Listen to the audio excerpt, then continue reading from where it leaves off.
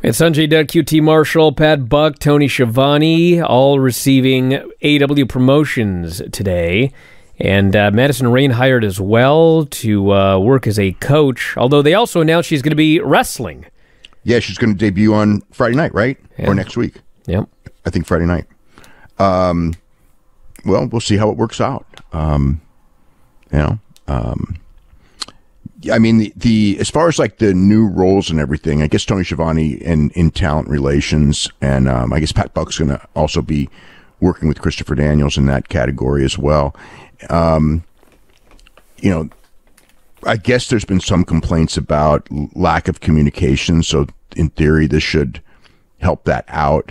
Pat Buck and QT and Sanjay Dutt have been the guys that Tony Khan's been doing a lot of his discussing of creative with, and so, that's already been, they've been kind of like the guys that he's been, when he pitches ideas and everything like that for some time now, those are the guys he's been pitching to. So they listen, and I guess that they give critiques and everything. So they're involved in the process. Sanjay's been, studying the game for, 30 years, and, QT's been around for a long time as a trainer, and Pat Buck's been around. He's, did his own promotion, did his own wrestling school, worked in WWE. So they're guys, Sanjay was in WWE. Sanjay did a lot of roles in Impact. So actually that's like that's a good person to have around, because when he was in Impact, he was booking, he was doing talent and doing talent relations. So he has a lot of experience when it comes to that. So, it's different things. Really the biggest stuff is this, the WBD news, which has been, if you're an AEW fan, the last 2 days, not good news at all. We knew that they were going to do slashing of the budgets, but it really feels like, TNT is, whatever it is that the prestige programming that TNT had, that's going to be out the window, and I just have this feeling, aside from the NBA, that TNT is just going to be another station, on cable, as opposed to and TBS, which were like kind of cable powerhouses, and it looks like they just want to slash things to the, and CNN too, for that matter. They're slashing everything. HBO Max,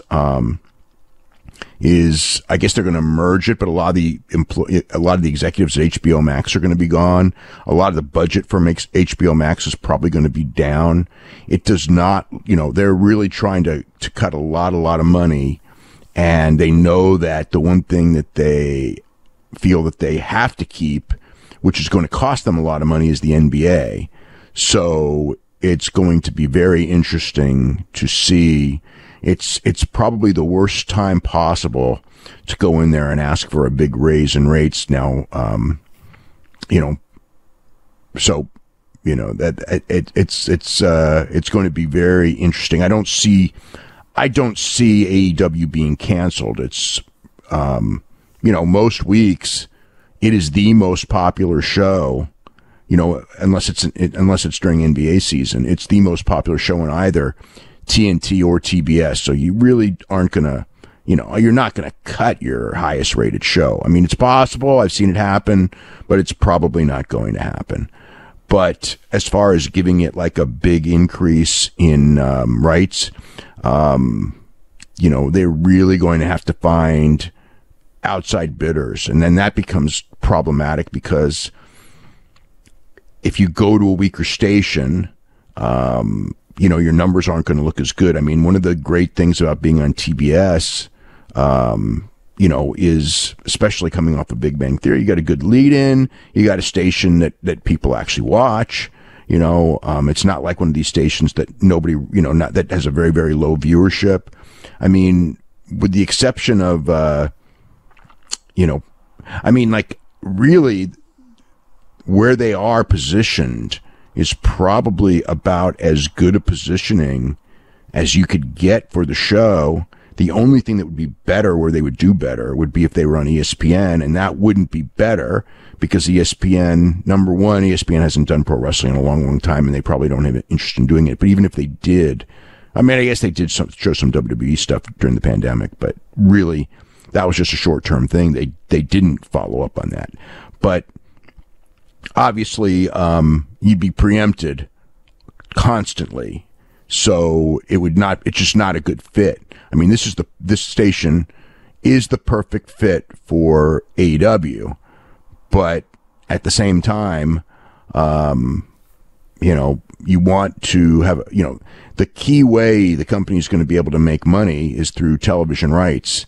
And if you want to make it a profitable company and your parent company is slicing budgets everywhere and in ways that people, do not expect it, such as just stopping movies in production, stopping TV shows in production. I mean, it's been a bloodletting there, and there's probably still more to come.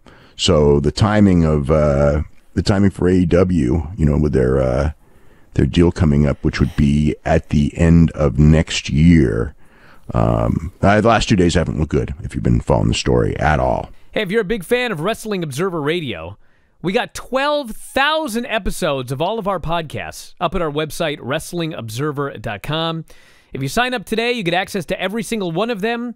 The 12 to 18 new shows that we do every single week. You can podcast them, listen to them on the road, at work, working out, in the shower, wherever you listen to your podcasts. And also full access to the Wrestling Observer newsletter and archives. So if you love what you hear, head to WrestlingObserver.com. 12,000 audio shows at your fingertips.